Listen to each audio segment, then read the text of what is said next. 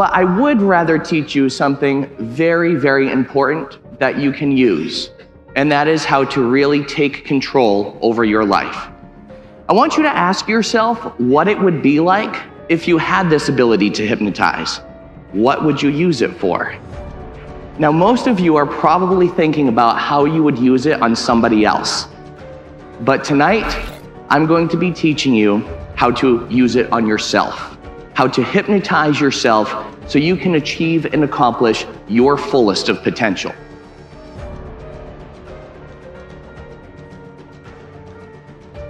So ask yourself, if you could accomplish something better, what would you do? What could you use it for?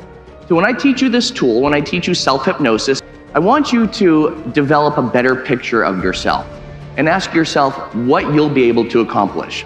If you're a student, maybe you'll be able to get better grades, eliminate exam anxiety, or to develop a superpower memory.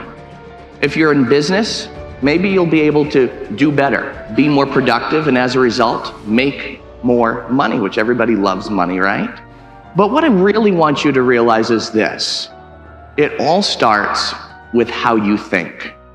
You see, I find that many people go to bed stressed and they wake up worried and anxious. I find that's a big problem in today's society. Because when we're not thinking good about ourselves, we're not feeling good. And when we're not feeling good, we're not doing good. So what I want to teach you is how to control your thoughts and program your mind much like you would program a very high, efficient, powerful computer. You're already telling yourself something that has programmed you. You've been exposed to programming, in essence, hypnotized, since you exited the womb. You have been exposed to programming not only by society, not only by religion, not only by advertisers, not only by your peers, your parents, but also by yourself. So you are already telling yourself something that is creating a thought, and that thought creates a feeling about yourself, and that feeling then creates an action, and it can also influence your body. Now, we really do become what we think about. If you picture this, you're walking into school and you have a test to take that day. Your teacher the day before told you that it was going to be the most difficult test you've ever taken. So now you have that in your mind. You've created that thought and you're thinking to yourself, no matter how much you study, you're destined to fail. Unfortunately, a lot of people are sending those messages to other people outside of their realm. It's time to control it, to eliminate that external program, and to learn how to start programming ourselves, to start thinking better so we start feeling better, to start feeling better so we start acting better. And it really is congruent. So now I'm going to teach you how you all become what you think about. So I want you to follow along with me for a moment. If you can, take your hands, clasp them together, just like this. Good. Take your 2 index fingers and put them out just like that. Wonderful. As you do this, I want everyone to look at me for a moment. Now, in a moment, I will count forward from 1 up to 3. On my count of 3, I want you to do 3 things. And don't worry, this isn't going to put you to sleep or cast a spell on you. But on my count of 3, I'd like you to separate your 2 index fingers, look at them, and then listen to my voice. When you do, you're going to see something absolutely amazing happen. Get ready, here we go. 1, 2, 3. Separate your fingers, look at them. They're going to touch. Imagine what it would be like for 2 rubber bands attached to your fingers, pulling them closer and closer together. Imagine what it would be like for magnets to be attached to your fingers, pulling them closer and closer together until they touch. That space between your fingers gets smaller and smaller. It may happen slow, it may happen fast. But when your fingers touch, you can take them apart. They'll actually touch faster the second time. Watch as it happens now. Now, ladies and gentlemen, you can take your hands apart. I know it's a freaky feeling, but shake your hands out just like that. Good. If that worked for you, you've just been hypnotized.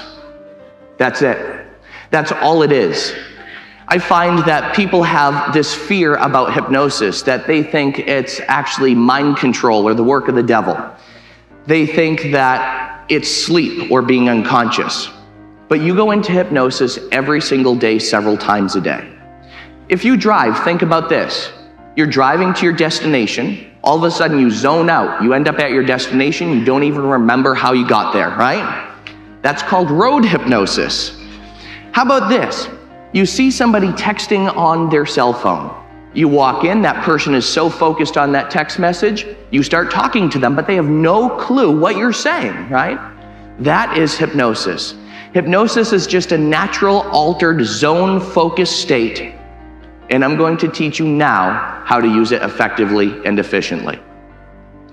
At night, as we fall asleep, we go into a natural zone state, a natural receptive state. And just like this exercise that you just did, where you thought about something and it happened, you see your thoughts became congruent with your bodily functions and actions. The same thing is true at night when you fall asleep.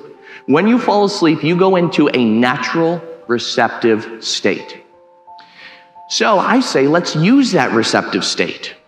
For the last 5 minutes, as you're falling asleep at night, instead of worrying about what's going to happen tomorrow or being anxious about what's going to happen next week, I want you to think of what you would like to accomplish to be better. I'd like you to make a little movie in your mind of what the ideal you would be like.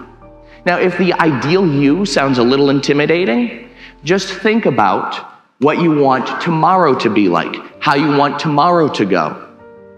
If you have something that would otherwise stress you out, let's say maybe going for a job promotion or going for a job interview, maybe going in to take a test, exam, or quiz in school, and you think naturally or normally that you'll be stressed out about that.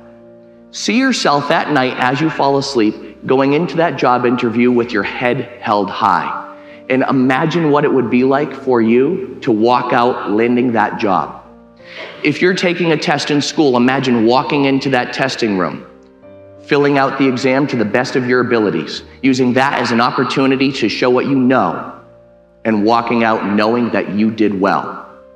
When you begin to formulate these pictures in your mind, you have a better chance of things going that way. As you fall asleep at night, you go into that focused zone state. So my friends, I tell you today, let's use it. Let's start thinking better about ourselves. And when we start thinking better, we'll start feeling better. When we start feeling better, we'll start doing better. When you do this technique at night, and it only takes about 5 minutes, that's all you have to do, but it's only for the people who really want to do better, right? And you all want to do better, don't you? Absolutely. So what I'd like you to do is just practice this. Try it out. Make it a ritual. For when you fall asleep at night, make a little movie in your mind of how you want tomorrow to go, or how you want to be as your ideal self. It could be a goal that you have in mind. It could be something that you'd like to just accomplish and do better at. But when you play that picture over and over in your mind, it will be more likely to become your reality. And then thus, you have hypnotized yourselves. That's it. Hypnotize yourself into being better, doing better, feeling better, and thinking better. So ladies and gentlemen, I tell you today, when you do this exercise, and this is an exercise I've been doing every night since I've been in 7th grade, and it works. Once you do this exercise and you make it a nightly ritual, you'll notice within about 2 weeks, you'll start to feel more empowered, more inspired, more confident, and more motivated, and more productive. Maybe you'll be getting better grades. Maybe you'll be making more money. Maybe you'll be getting more work done a lot easier, quicker, and faster. I teach this same technique to athletes, to business people, to help them achieve their full potential.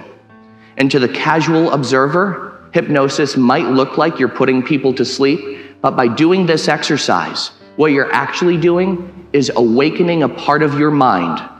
And as a result, you're also awakening within you hidden skills, attributes, resources, and talents that you might not even know that you have had at your disposal. And you can start using those for your benefit. So I tell you tonight, you can program yourself at night for what you want to do tomorrow. You can awaken your mind, and as you awaken your mind, maybe you'll even change the world you're living in.